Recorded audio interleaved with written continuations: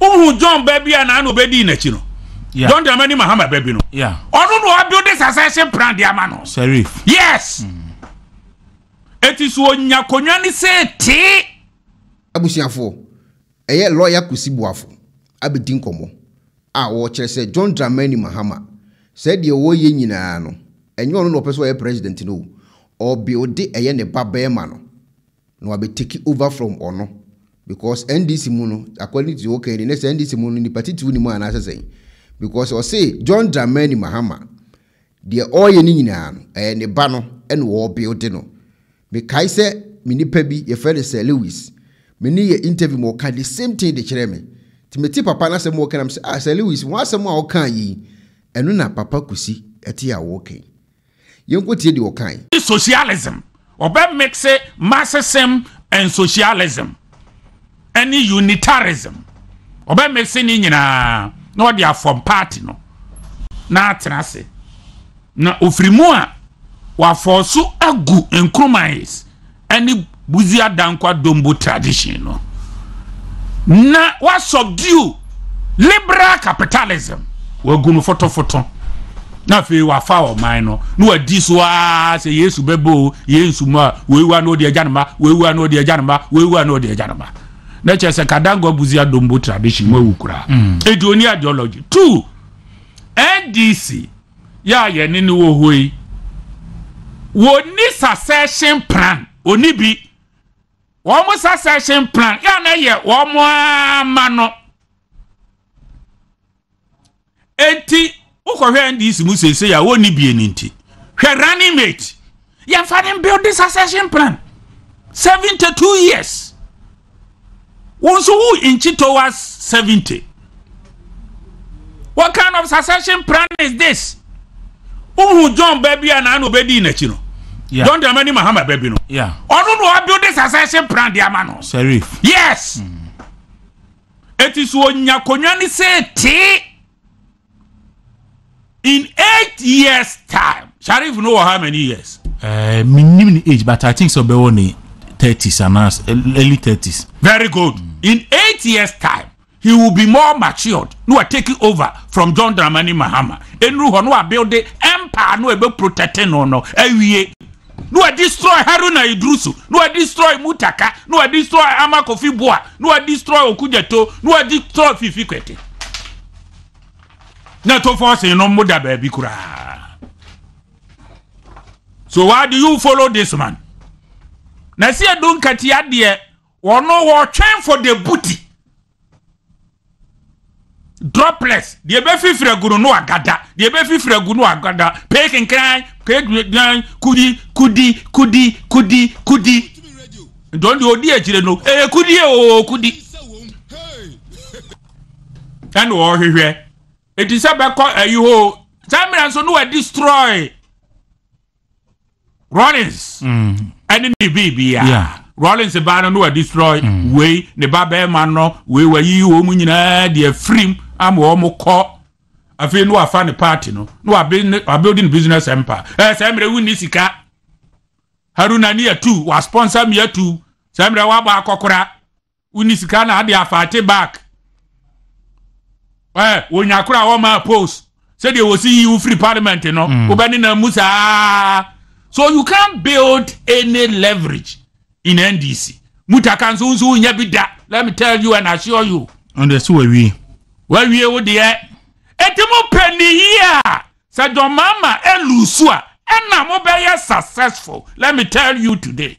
Okay. As long as John Mama remains your presidential candidate, maybe nyame fesa ma no be president there. And they should forget about your career in politics. Mwambo bubo mudino. Ama Akufo-Addo no mwa wiye yaba. Enti wan say na unhu obi.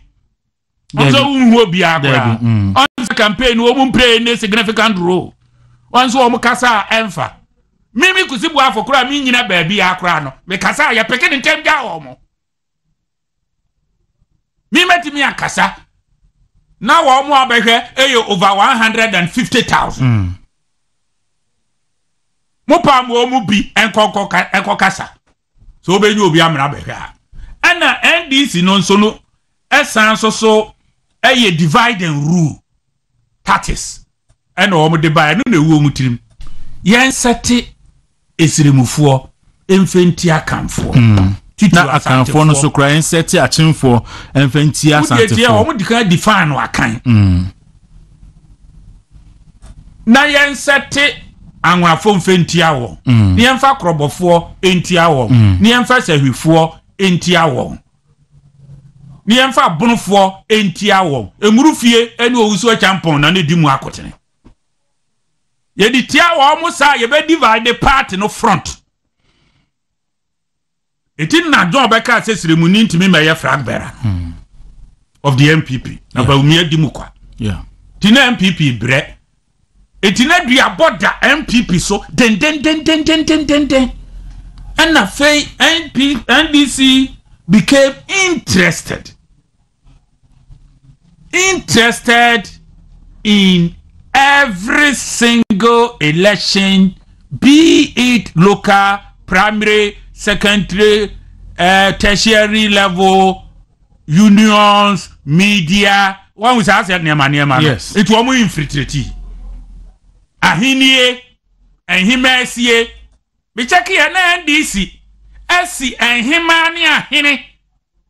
Nante one ewa Ghana him since Rolling Style. 95.9 ahemfo ya beboa wo masi 91 ahema wom ahemfo wom benkum hene nifa hene so no mabawura ensorim akos pretty ensore we anyway. Hello ebusiafo so pesifita asracha odofo de and then na fa ho kodom unique laser whitening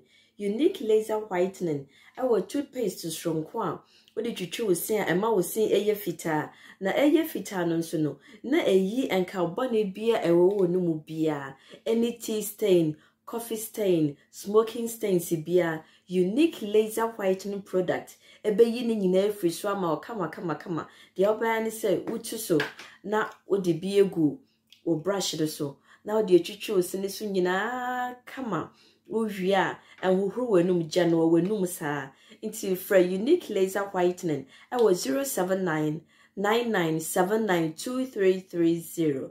Unique laser whitening or say money ses.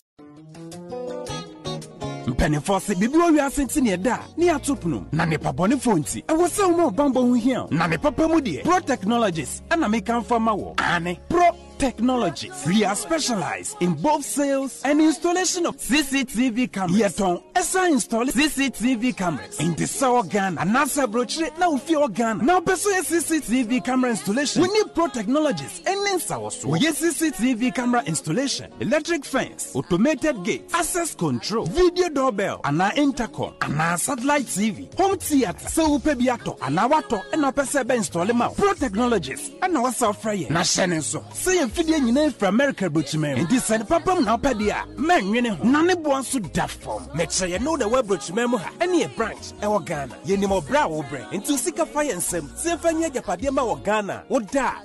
Na near tenese. Yes general construction. So web Bruchre na peso si fi Ghana. E dan plan bi o peso si. Se wa sha se dada. Ana fe na peso si. Plan bia ye besi ama eno achi so here solar power ana bamba ho nsensem bi ade woni ye ninsa wo so ne esanso ye smart home abɛ fon fidie bi apese hyehyɛ e wo fie ana watwuma mo de ma wo woni ye ninsa wo so we are just a call away ne esanso wadan de ma han ana ofre brochira bedu Ghana na wo pay full house room ana apartment ahan for short term and long term ye be ma obiane border form na bamba ho nsem de manwene ho enna ye interior decoration so wasi fie na wie ana yesu fie na ma no ye sign decoration ye besiesie odi ana office so e dia ma eno edi so tom fidie bi na wo hoku e fa so install ana ne settings ye beye e dia ma e wo Ghana wo behu yen wo mre ofra denta e di wani ache dodoa wo behu ye e wo ahye ye ne Emerlin Pharmacy e na wo the same building for information or WhatsApp 401-7570-300 and a plus 401-6992-254. Pro Technologies. We have the solutions for your security and home entertainment needs at affordable prices.